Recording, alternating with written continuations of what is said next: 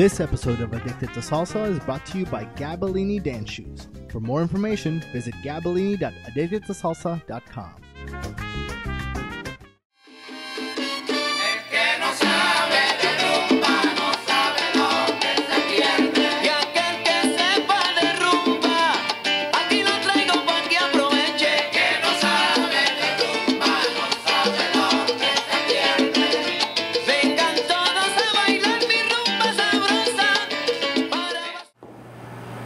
Hi, this is AddictedToSalsa.com podcast. My name is Anthony. And I'm Julie. Today we're going to teach you another kind of hand flick around the world combination. So here we go. To get started, we're going to start with a hand flick to switch the hands. So we go forward on 1, 2, 3. From here, we're going to do a crossbar lead with turn, except I'm going to use my right hand to stop the lady on her shoulder so she continues to face forward on the slot.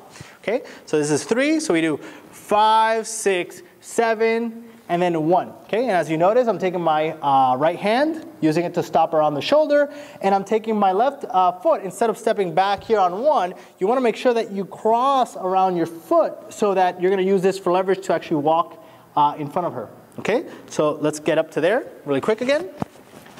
From here, we do 1, 2, 3, 5, 6, 7, 1. Okay, now from here, I'm going to use my right hand and pull the lady back, straight back into the slot. As I took 1 here, I'm going to use my feet to actually come in front, 2 and 3, while I keep, this hand kind of to my left-hand side, and I cross in front to the other side of the slot. Okay, and the lady is basically, you're just doing a basic step now, a basic back step. Okay, so from here, now that the lady has done 3, she's going to be taking 5 forward. I can lead another crossbar lead with turn, and then we're going to hook it up to a 180. Okay, so as the lady takes forward on 5, I'm going to do 5 with my foot and take this hand and turn it to do the turn. Okay, so just watch this part again. We're here on 2 and 3. Ladies go forward on 5. You start turning, turning, turning, and you make sure that you lead that turn properly and put that hand over your head. Okay, so let's do that with full counts. It's a pretty simple move. So you do 1, 2, 3, 5, 6, 7, 1, 2, 3, 5, 6, 7, 1, 2, 3, 5, 6, 7. Okay, that's it. Now doing it on 2. Here we go. 1, 2, 3, 5, 6, 7, 1, 2, 3, 5, 6, 7, 1, 2, 3, 5, 6, 7, 1, 2, 3, 6, 7. And now for some lady styling. So we're going to start the combination going back on 1, 2, and on 3, he reaches out asking for our hand. And here we're going to maintain resistance in this arm so that the lead can do whatever he wants and put us wherever he needs to for the next move. So this arm is here. You're going to rotate your body slightly out.